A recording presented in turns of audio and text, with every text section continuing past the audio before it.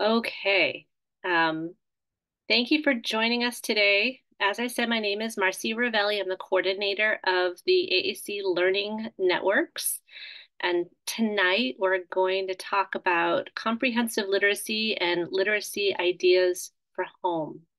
And I am so excited to have this topic because first off, I didn't have to do a lot of research. The idea behind this whole presentation tonight was that we all could discuss and generate ideas for literacy that works for parents in the home, that's quick and that's easy and that you can do on the fly.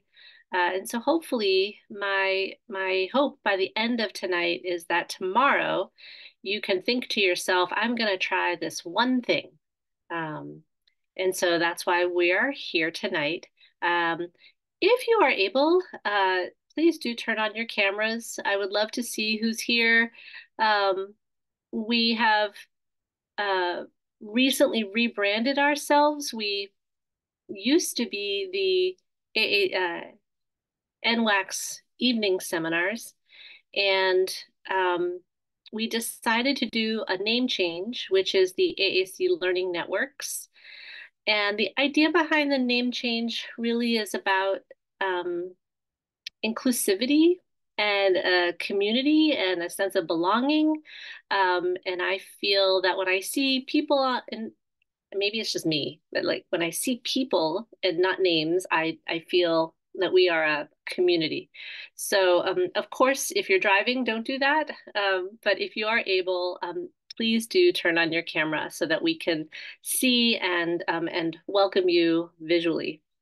Um, we will still be offering continuing education certificates. So if you are a professional and need a CE or continuing ed certificate, there'll be a link at the end of this program, and you'll click on the link and fill out a survey, and then we'll send you a CE certificate.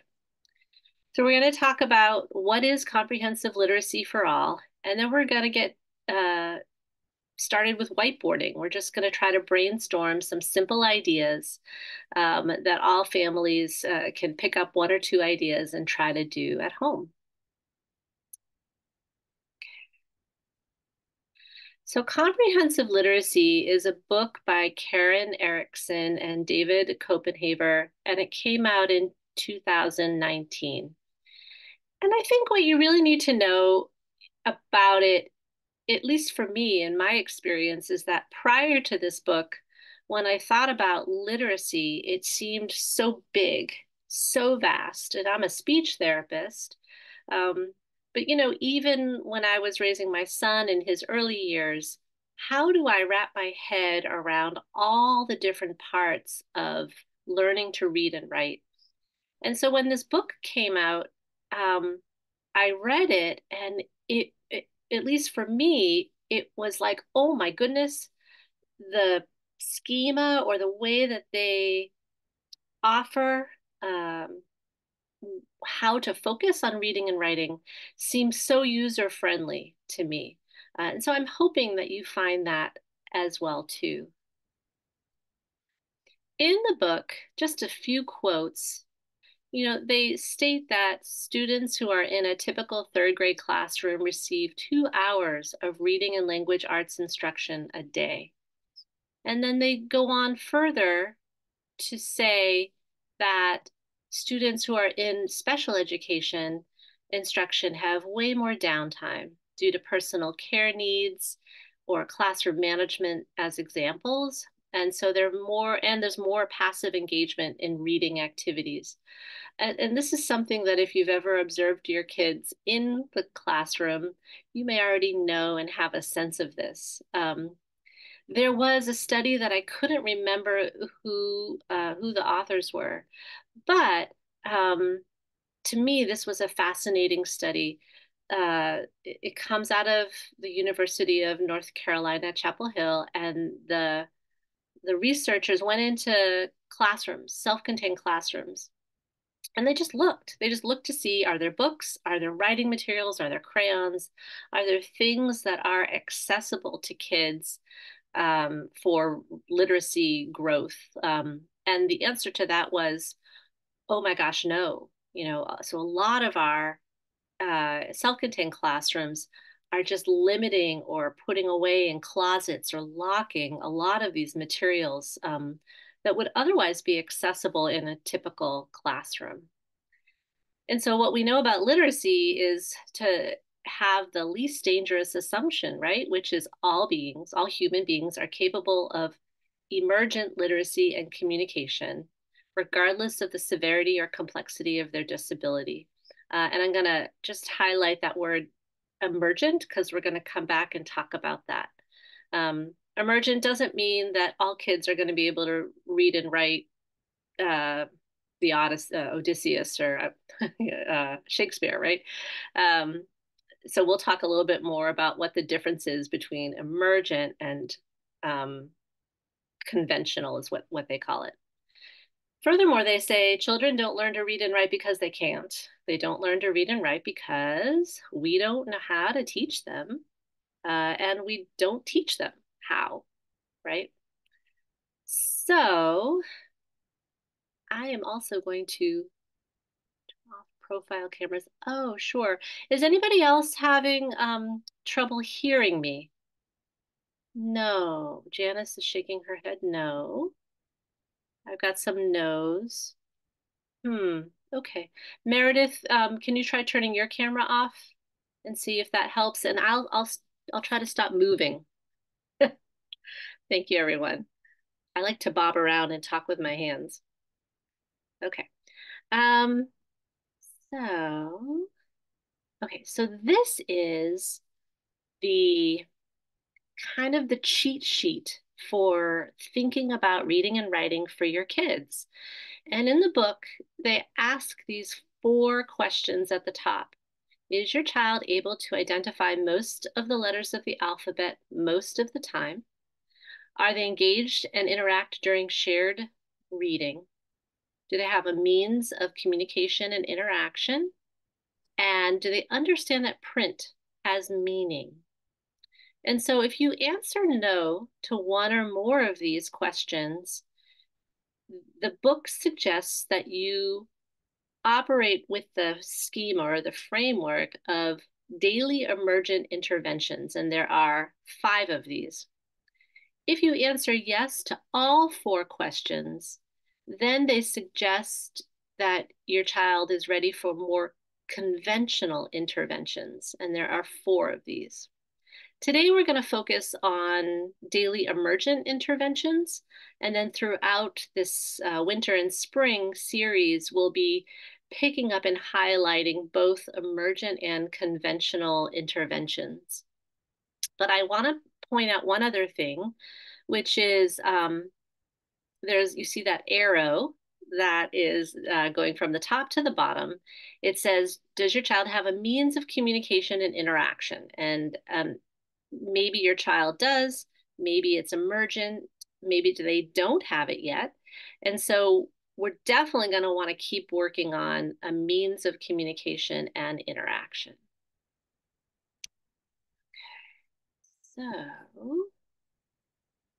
So here it is. Here's the cheat sheet, right? There's 6 things.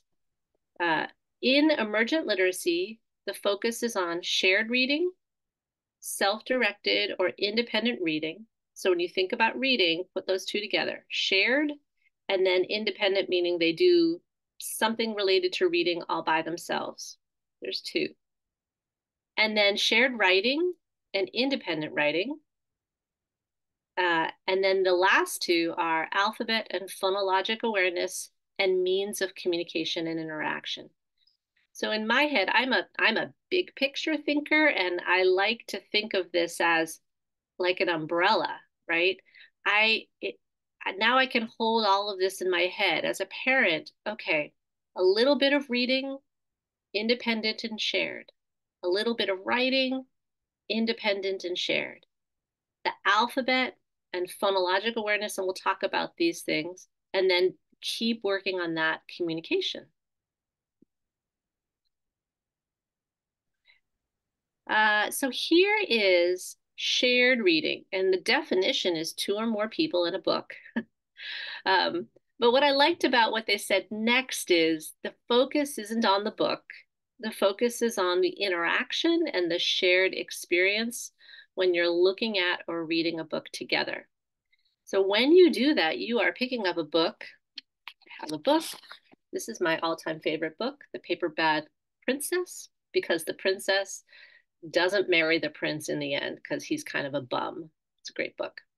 Um, so when you pick it up, you're showing your child how the book is held, how the book has a cover. You might say, "Oh my gosh, here's the title, The Paper Bag Princess." Um, let's turn the page, right? All of the things that you would say naturally, you're teaching your child that there's pages. You can talk about um, there are letters in there. Oh goodness, there's some words. I see a capital E. That's the same letter as your name, right? You can point out words that rhyme. And then, because I'm a speech therapist, you can bridge your AAC with shared reading. And so in the speech world, we have a shortcut to remember. It's called follow the car. And in car, when you're reading, you can read and then you can comment. Wow, that dragon looks really angry. And then you wait. And what you're looking for is to see if your child will also comment or, comment by touching something or using their device. Maybe they don't. So then you might ask a question. What's happening? And then you wait. And then if they still don't, you can answer your question for them. You can respond for them. Um, and so I'm going to show you a video because I'm going to stop share for a second. But what I want to tell you, what I want to tell you is you don't have to do this one. And sometimes for some families and kids, just having the book and sitting down and getting 30 seconds is enough, right?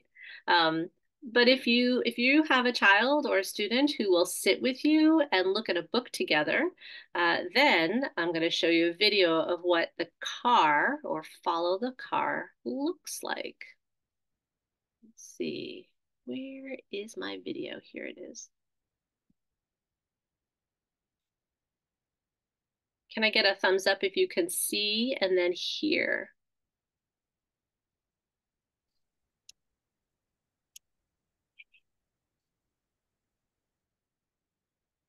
Her house. That's Mary coming out of her house.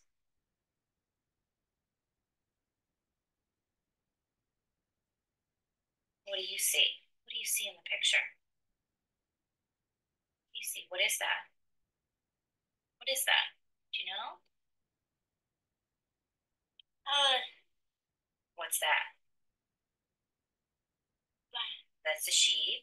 And what's this? Do you know what that is?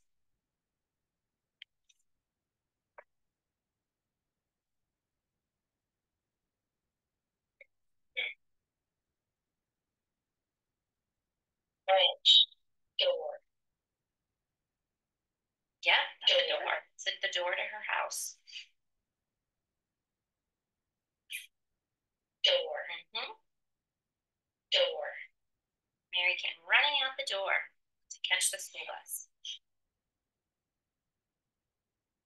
So that's an example of what car looks like to a child who will sit still and engage with a book.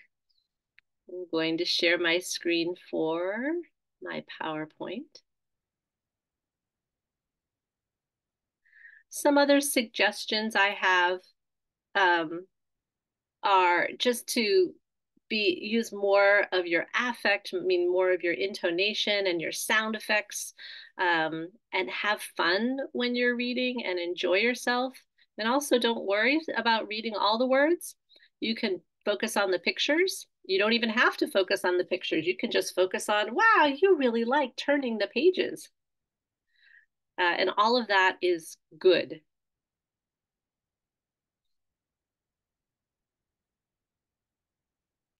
I'm looking at Cass's question. Asking a question feels a bit tough because most GLP processes don't do well with questions until at least stage 4. Very, very true. And so maybe you might modify that strategy. The point isn't so much to ask the question. The point is to read and then pause and then maybe look at the device. Right? To try to get more of that interaction piece and that shared AAC, conversation or communication with the AAC. So I wouldn't harp too much the on the question, but that's a good point.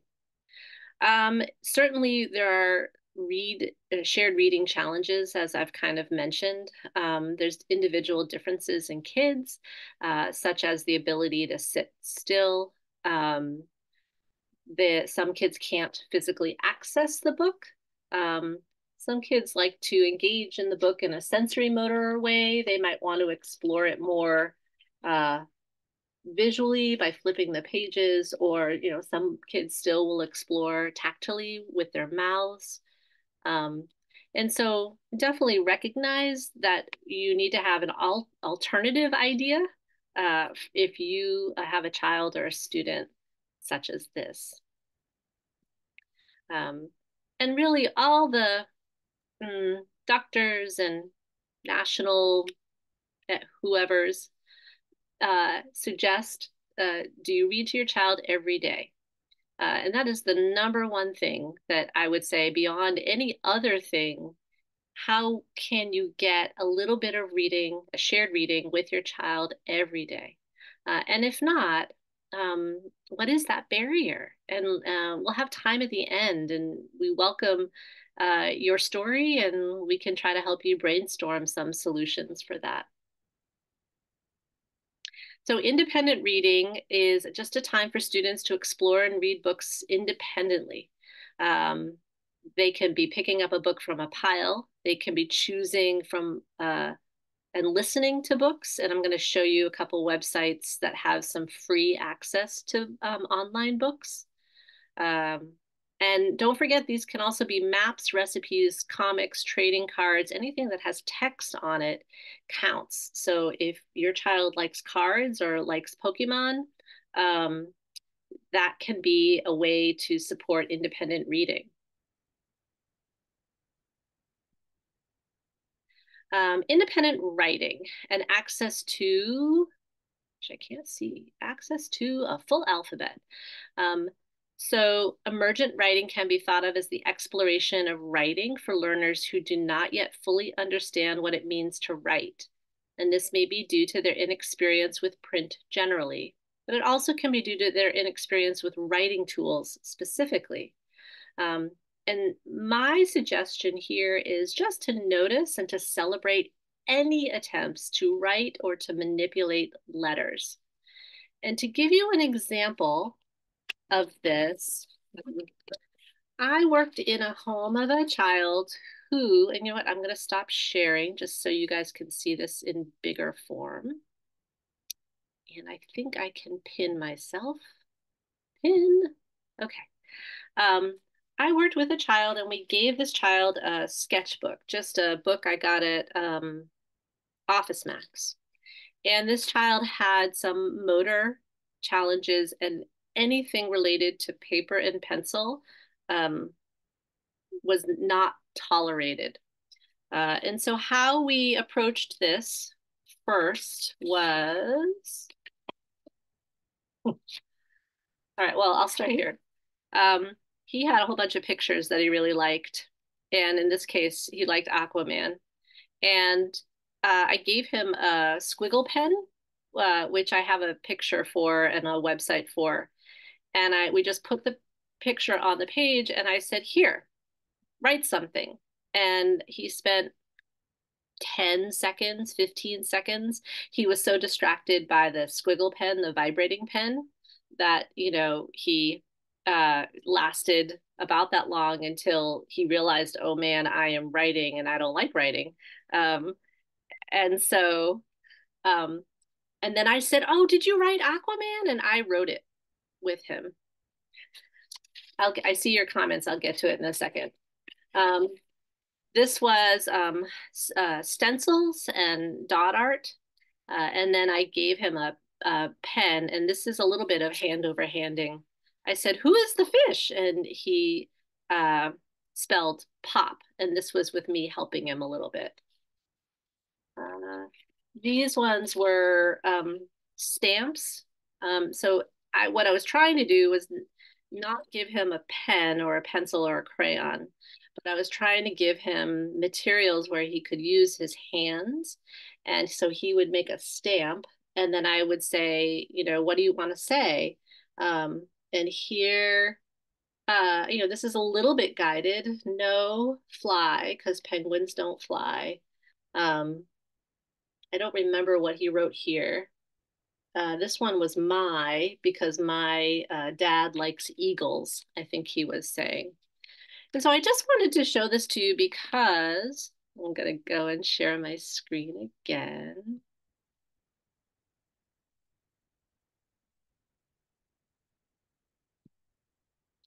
Um, Writing can start with access to writing materials. Maybe and maybe not with pens and crayons. So these are my own early ideas. I know a lot of kids are averse to art, uh, and that may be due to their fine motor. I'm going to look to see what the comments were, just to see what you all have to say. Frustrated when reading.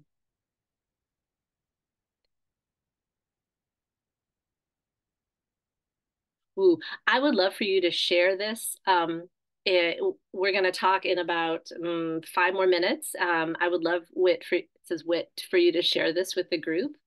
Um, and Cass, thank you. Yeah, speaking of not tolerating things, you're not alone. Thank you, Cass.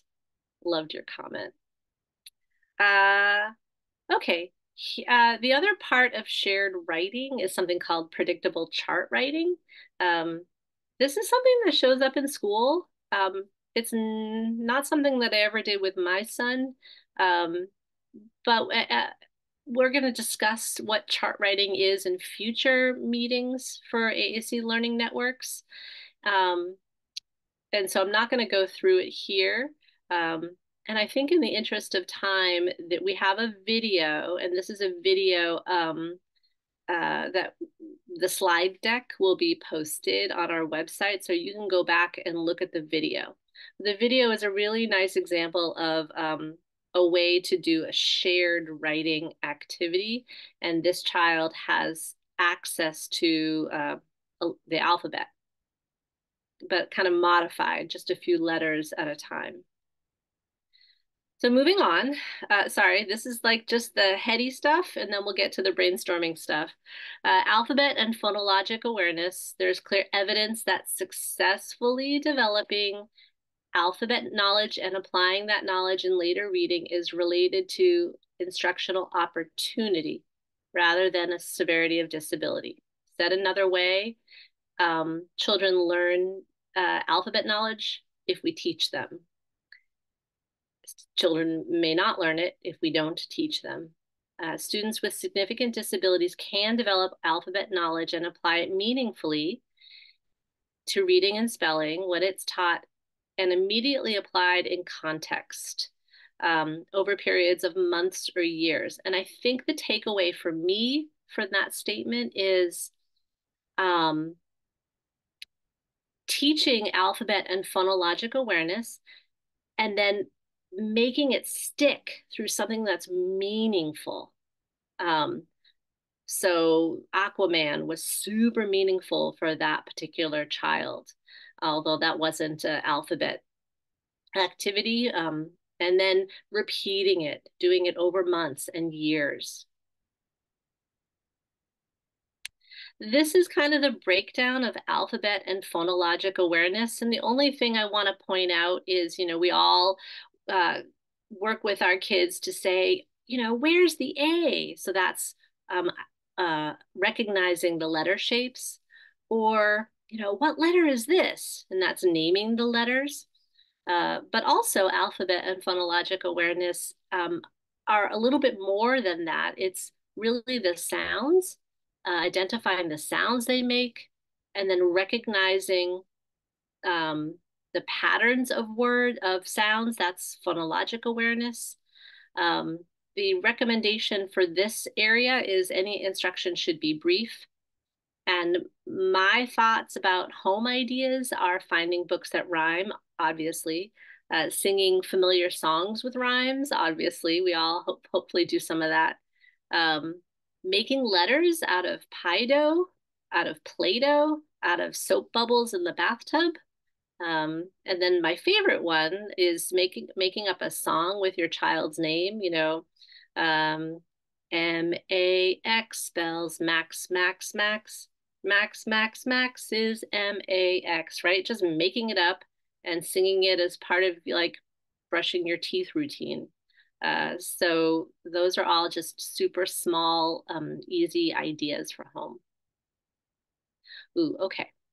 So I'm going to stop sharing for a minute and I'm going to look to see who's here. Thank you. We have so many other people joining us. Um, it is 7:30 and the slide, oh, I got to unpin myself. Hold on. There we go. The slide that you just saw, I'm more than happy to go through some of my own favorite literacy ideas, but I also want to hear from you all what your favorite literacy ideas are, the things that work for you. Um, and so, anybody want to guide us? And then for those of you who joined later, board games. Oh, thanks for saying that. For those of you who joined later, I would love for you to turn on your camera if you're able, so we can see and recognize you and as part of our learning networks tonight. Um, I know a few people here, so I might just ask. Let's see. Cass, what do you think? Do you think I could go through some, or do you have some? What do you think? You want me to go first? Okay. Okay. All right. I'm gonna go back to my slide and just show you like 4 or 5 of my favorite Fast and Furious ideas.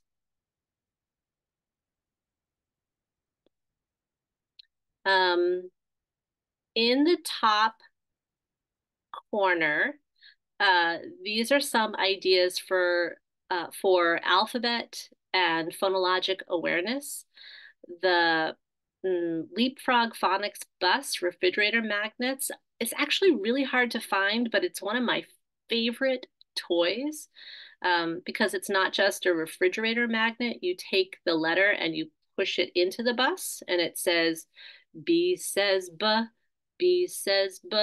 Every letter makes a sound. B says B. And so it has that sound to it that some kids might like. If your child has a vision impairment or really appreciates touching and manipulating things, in the top corner, you'll see that purple A, which you can buy these tactile letters.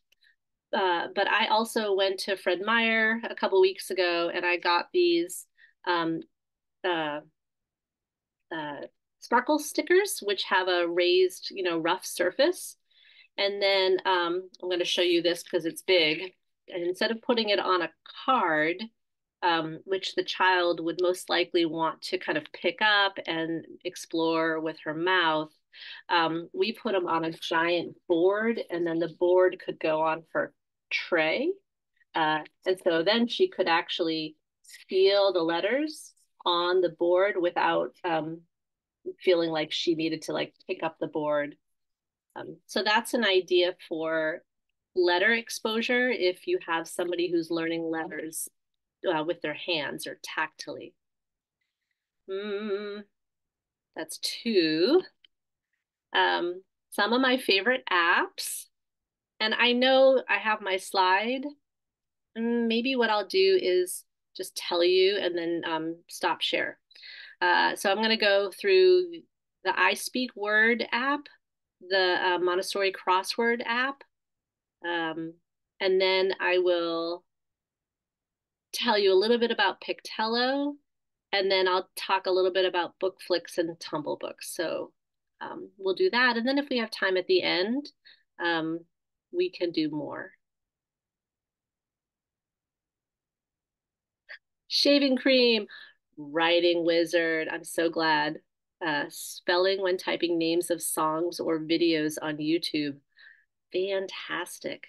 I'm going to write all these down and we will um, put them on our website. We'll have a little PDF cheat sheet. Letter stamps. Love it.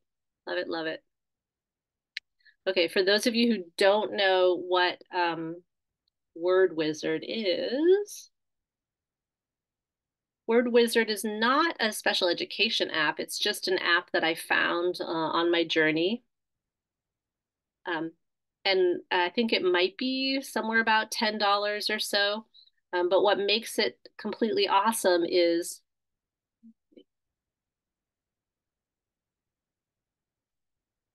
ah, d, eh. So it makes the sounds. So ah, ka. Where's my T? Cat. Right? I spelled cat. What if I take my T? What letter are you going to pick? B, cab. You made cab. So I love it because it allows you to manipulate the letters and then also hear the sounds. This app developer, to tell you the truth, I can't pronounce their name. Let's see. Maybe it'll say it here. They also make this one called Montessori Crossword. And so you have three-letter words, blends, uh, words of any complexity, words with clusters. It's a little bit more in the realm of conventional, but you get the same alphabet. Hub. Right? So that's another one of my favorites. And then the same app developer has a writing one.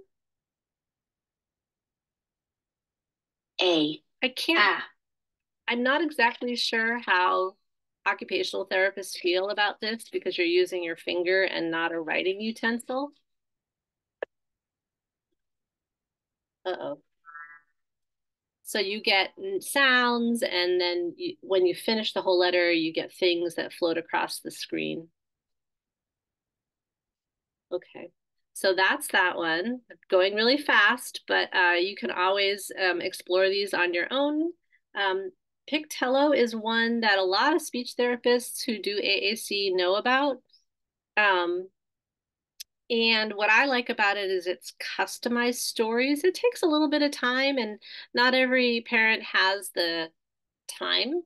But some kids, this is like a way to create books when your child really isn't interested in books. And so, thinking about that Aquaman child, he really liked The Incredibles. The Incredibles. And so I was able to make a book. This is Mr. Incredible. Mr. Incredible is strong. Right? And so there's a way to make books, and then there's a way to create a bookshelf so that your child can pick the books that they want to read. This is a really good independent reading activity where if you have an iPad that's not associated with watching videos and cartoons, and you can lock Pictello into the iPad and say, you know, what books do you want to read? And then they can pick the books that they want to read. Some kids don't have the dexterity for that level of selection. So touching here. The Incredibles. And then touching the corner, there's like a little arrow on the corner. There are several other book apps that have it slightly different. One is called Clicker Writer. And The thing about Clicker Writer is that you can customize where the turn the page is and how big it is. So here's a picture of um, a story, and then you can touch this button here in order to turn the page. And so the child had some challenges with accessing that little arrow at the top. And then finally, I have one child who the only thing they could really do was swipe. They didn't really understand how to tap or tap specific areas. And so I think this is how this works. My son loves his Audi A3. And this is his Audi A3 engine. It's just a swipe. So those are some online examples of books. And then finally, I'm going to share my screen because this is my other all-time favorite thing. Let's go to, actually, before I do that, I'm going to unpin myself. How many of you, just with a show of hands, live in Seattle or King County and have a library card? Okay, a few of you. So if you are in a different county, if you're in Snohomish County or in other locations, just check with the Snohomish County Library System. Here is my all-time favorite online hack. So at both the Seattle Public Library and the King County Library System, with a library card, you can go in, and I'm hoping you can see how I do this. Seattle Public Library, and I go to Books and Media and eBooks. And then if I scroll down, and y'all are going to tell me if you can see this or not, here's this title here called Bookflix. And then if I scroll down further, here's this other title called Tumblebooks. And if I hit Tumblebooks, for example, let's see, I want to also uses the app. Okay, thank you, Christy. I hit Tumblebooks, and then I can say explore Tumblebooks. And with a library card, go ahead quickly. Now I'm in Tumblebooks. And what's lovely about this is your child can just pick a book. And if you're on an iPad, they'd be touching. Here's a book. And then it says read it online. And then you can set the parameters to read automatically or manually.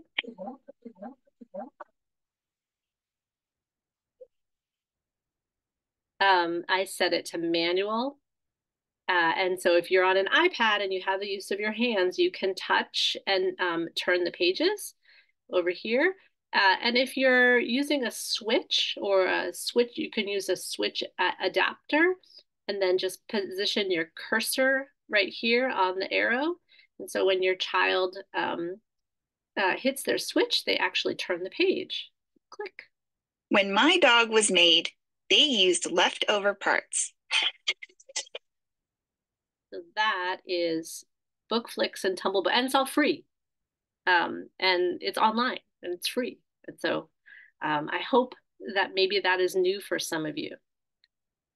So those are my, Cass is shaking her head. Janice is going, holy cow. I love it. Thanks, guys. So those are my hacks, some of my hacks. I have more, but I'm going to stop talking.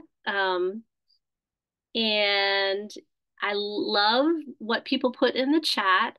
I'm wondering if anybody would like to open up their mic and share their favorites. And I'll give you a prompt, actually. Here's what it would look like. It would say, I'm really excited because this thing works with me and my child. And so if you need that little extra push, you can say, I'm really excited. So Cass, I can go. Oh, yeah, go ahead. Hi, Marci. It's good to see you. I don't know if you remember me. My daughter's Finley. Yeah. So she really specifically loves looking at real life photos of things.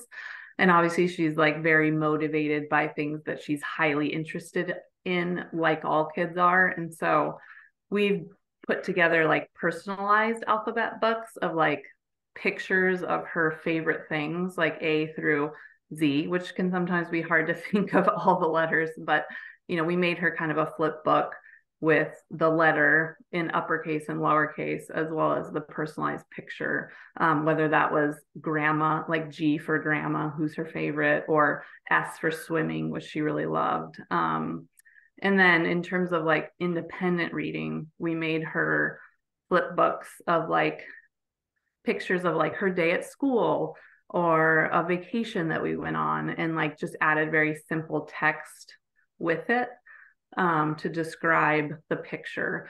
So she loves looking at those books and flipping through them herself. And the other thing that helped out a lot in terms of like independent reading, also like choice reading, like doing shared reading in a book we knew she wanted to read, was putting those flat shelves in her bedroom so that we could prop books up with the covers facing out.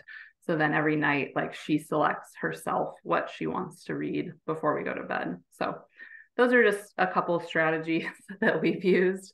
I mean, we're still working on letter identification with that said, but just in terms of like shared engagement with her, those are things that really helped us, just getting her to sit and actually attend to the activity. So Thank you, Deanne. I love that. I remember those books because I don't remember how long it was when I saw you. That I remember there was one of her like brushing her teeth and putting her socks and shoes on. Um, do you make them electronically or physically?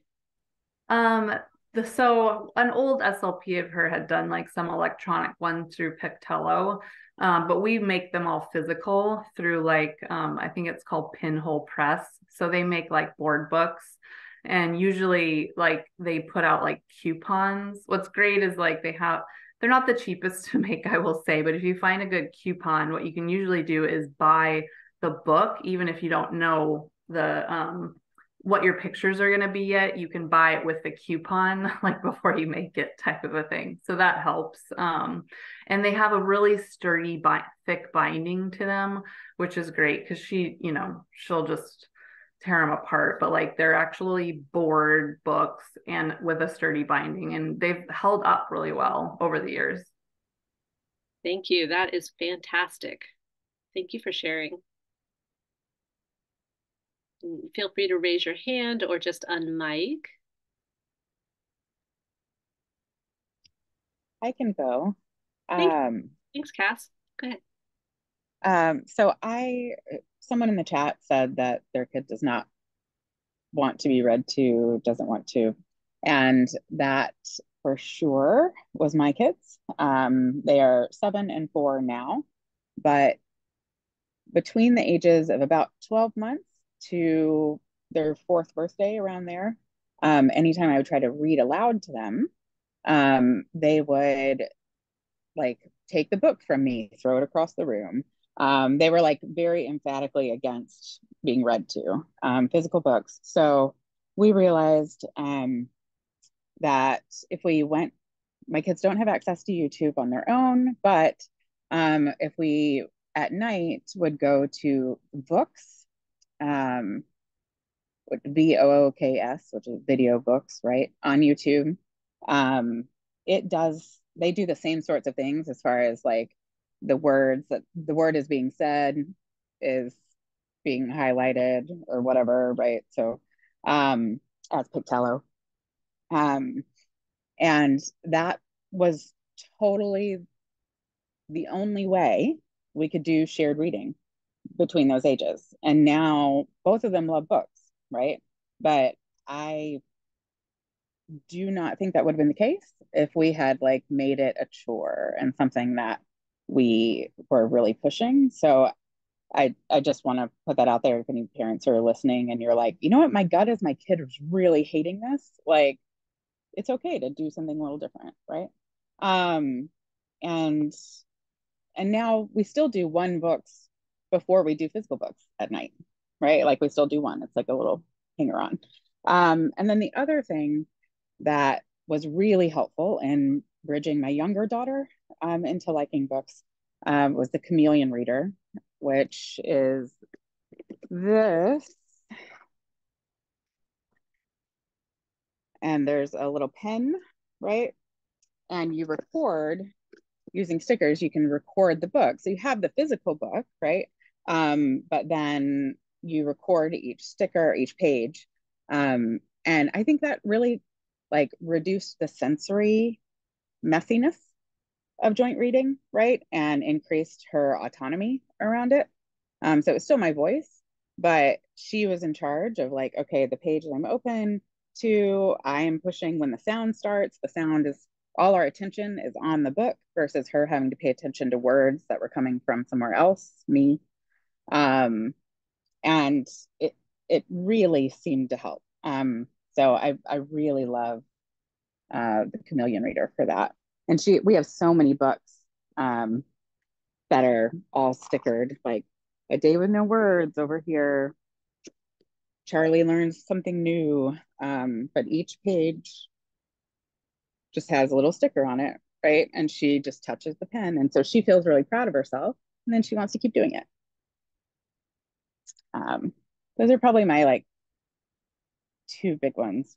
I'll have some more for AAC stuff if we get there. I love it. Thank you, Cass. And you're doing the YouTube, I imagine, on an iPad. Yeah, versus like on a computer. iPad. Yeah. Yeah, just thinking about like what was working, why did it work? You know, maybe it was because it's not this giant computer screen, it's just this little, it's the YouTube books on the iPad. But that's something to think about for all of you, right? Like if you try it on an iPad and it doesn't work, you know, maybe try it on if you have a desktop. And then Carolee, thank you. Leapfrog Reader Pen is also similar. And yeah, I was gonna But you say, can't do your own books. That's yeah, you can't do your the own difference. books, but it's still a nice independent way. Like I used them for my daughter when she was littler, just to give her an independent task. But the chameleon reader is awesome because you can do that for any book, where Leapfrog, you're committed to what it is, you know, the book that it comes with. So yeah, similar, but just if you're looking for, you're like, I don't want a program, but I just want something quick, like that's a great thing. thanks, Carolee. I have a couple other, can I share? Does anybody else want to go? Yeah. So Go. one of the, as we were talking about like public libraries, one thing that I have done with my daughter, who is 7, is we listen to books on tape in the car, and it's a really nice, like we'll then come home and like read them, and then she does get to watch the movie, but it's a nice way for us to have that experience, and it's an interest that she gets to pick out. So even just, you know, there's little short books that are like 5 and 7 minutes, or chapter books, but that comes on the library as well. And I was thinking about, so I'm a speech language pathologist, and Marci, some of the shared reading. So it's not quite a hack, but one of my favorite go-to books just to get kids engaged. It's a board book, and it's The Little Blue Truck. I actually owe all this credit to a family and a client that I used to work with. But it's a great book for just some fun animal sounds, and especially if you're using a device, or even if you just want to make the fun sounds and it's simple, it takes off like that word or like labeling pressure, but it's a really fun book to make silly animal sounds, or go find those animal sounds, or if you're using buttons or pointing to the animal, like it's just a fun one. Like I said, I owe all the credit to the family. They showed me their love for the book, and I got to experience that, and it was a beautiful shared reading. But another thing that I've done too, and it's the same family, but I've actually programmed parts of a book for some kids just to get that shared reading once they're older and they do have their favorites. I've programmed in like a little line.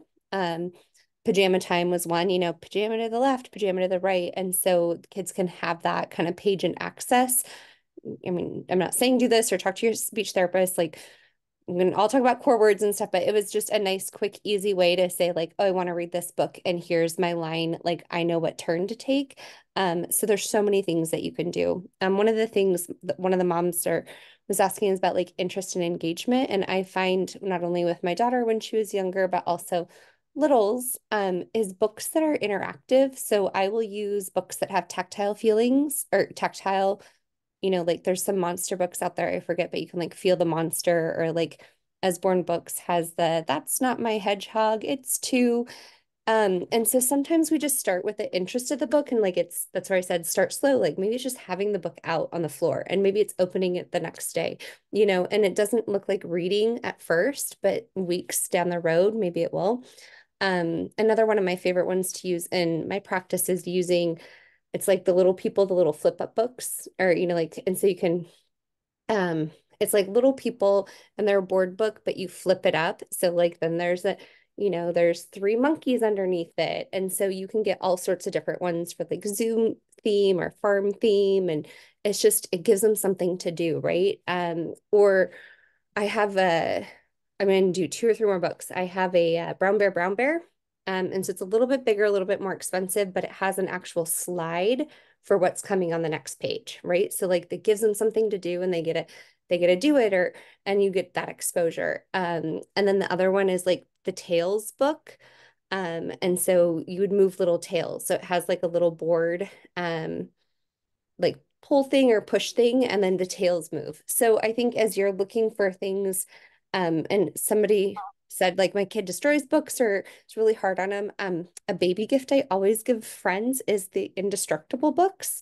They're like $6 or $8. You can get them on Amazon. If you're up in Bellingham, they have them at Village Books, and they are wonderful, and they're lightweight, and you can put them in the bath, you can put them in a diaper bag, you can spill on them at a restaurant. So that was my little trick, and I would always take them in diaper bags with us to restaurants when we were in that phase, and you had a book to look through, and some of them are just pictures and some have cute little stories.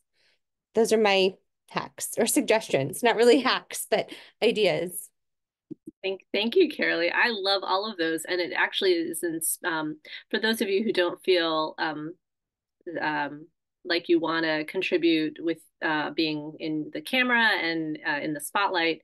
If you and your child have a favorite book, like The Little Blue Truck, go ahead and put it in the chat. Certainly books are expensive, so if you're going to buy ones, having our own local recommendations is great.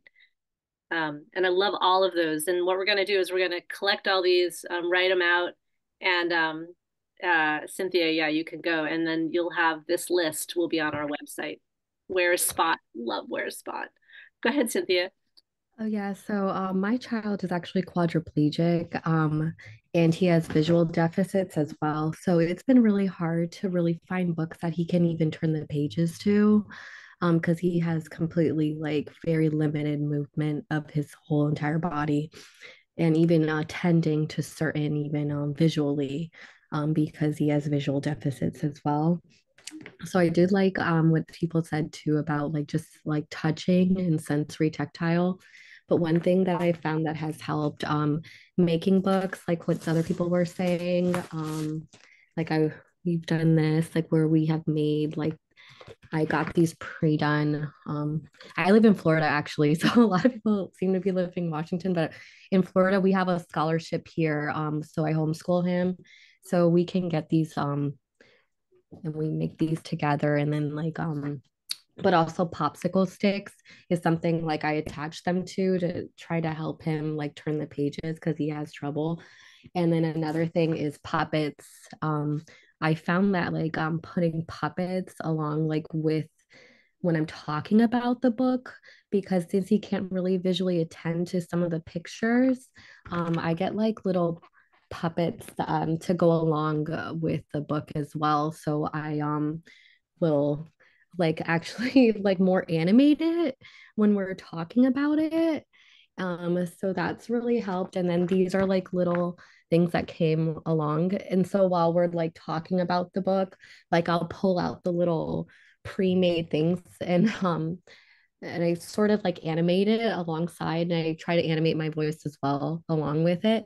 And something that we did together last year, I believe it was an Eric Carle book. I also put on YouTube. I like what people are saying, and I did the like a story, like a puppet story, but like when he was taught, like, and I put it on YouTube, and I had the storybook with the animations about the book in the same time, pulling out the little puppet inserts. So to try to bring it to life to him in a way, so he can try to understand what those, like each item, what I was talking about. So those were just like, I don't know, just different things. I'm still, of course, looking, and I really liked everyone's ideas, so I'm definitely going to take that along. And then teachers pay teachers has actually been something I've been, because I homeschool my son. I like a lot of the teachers pay teachers things, and I use that along for books. The AAC, I know we're not diving deep right now about it, but I use that a lot for the AAC portion of things too. That's been super helpful for like talking about the book, or like little puppeteer things that I use for the books. And then like if we're talking about like right now I'm doing the book of Dragons Love Tacos. Like we're making a taco, and then I also use a little like a taco and then the dragon, and then I'll like animate it too. So those are just little snippets of things that I'm doing along with the book, but I really loved everybody else's ideas. So just trying to get as many as ideas as possible. But yeah, those were just a couple things that I just wanted to say. But yeah. Thank you, Cynthia. Oh my gosh, so creative. And I Oh, love thank you. how you adapted both for the tactile, and also kind of that 3D, like bringing it to life. And so if there's a vision impairment, then you get more depth, and you get and then acting it out to really glue it together. So great. Okay, it is 8. I want to I mean, I'm okay with staying on maybe for another 5-ish minutes. And if anybody else really has that burning idea that they wanted to share, I really want to hear from you. I know some of your cameras are still off. Wait, somebody here's So I can go. yes, please. I was the one who put board games in there. My son is a little older, so he's 9. And we realized last year that he really likes to go to the library and play board games with his friends. He's not speaking. He's an AAC user now. He started using it. But the way we went about it is we started homeschooling him because he was not doing great with academics. He knew his letters, he knew his numbers and everything. But then we had to start board game to coax him into like addition, subtraction, and all that. So we kind of went like Math Island for math, and then Scrabble Junior for language and word formation and all that. And then Uno, we would just play crazy like, little boy games with Uno, like what is the next number, and do you see the same color? And that's how we kind of like gotten used to also using his device, because we model through the device, and he kind of but when he was young, we had this one book that he used to love. There used to be a dial for music. It was a Disney book. He basically ripped it apart now. It's been long gone. But it was his favorite because there were all these Disney stories, and then when he turns the dial, the music goes on. One of those like box things that you find. That book was one of his favorite. The other was with the polka dot. There, like you pop the bubbles on the book, and it counts to 10, but then every um every page has like a story. Oh, there were 10 fishies swimming, and then there are 9 fishies swimming, and then 8 fishies swimming, and then you keep poking. It's like it pops basically. So it kind of like got him really into the book, but he's normally a very like he loves reading books, but he's an auditory processor too. So he doesn't do like I'm gonna look at the book, but he's listening to the book. with a fidget in his hand. So we started a lot of audiobooks as well, and Spotify actually has a lot of these audiobooks. Recently, he was very interested in the Magic Treehouse series, and all the stories are actually on Spotify. So we played it while when we go to bed. Right now, I think it's Finding Nemo going on. So yeah, that's what we do in the night. Like we have when he's already in the bed, we put the Spotify on our Google Home, and then it just goes on, and then we put sleep music for him. This is after reading the book, but still, it just is that keeps going and he's listening. So that's one of the things probably someone can use. And there's also a service called Bookshare. Um, if you can get a disability certificate from your speech SLP or a pediatrician, they will actually give you the subscription for free. It's an audiobook reader, and when it reads, it also highlights the section that it's reading. So it's really good. So yeah, that's kind of like what I want to share. I love all of those suggestions, and I didn't know that Bookshare you could do it for free as long as you have the um Yeah, we just go like you do the membership, and then it will ask you for the details of school and everything, and then it will tell you once you've done it, it sends you like an automated email that if you send the certificate, you send this form to us filled in, and then we will give you the membership. And then it's like they don't advertise it, but it's a resource for everyone. Yeah, I love that. And also, so you actually were reflecting on what Carolee was saying, a lot of books that have manipulatives, right? Um, Yes. ways that the child can interact with the book tactily. Thank you for sharing that. Let's take one more if we have it.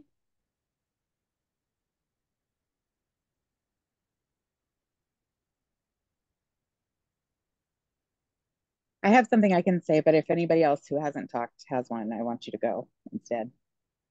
No? No? Okay. This is a really small thing, but I recently realized my daughter uses Proloquo Go, and I, there's the text, and then there's on each button, there's the image. I really upped the size of the text, and it sounds small, right?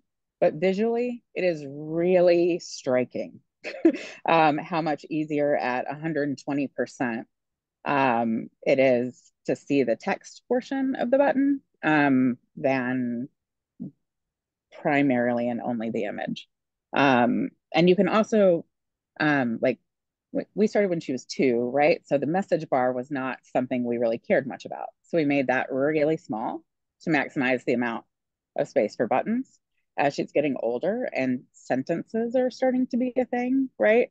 I also made, now the message bar is large, right? So change the size of that to draw attention to, like, now we make sentences up here, right? Very cool.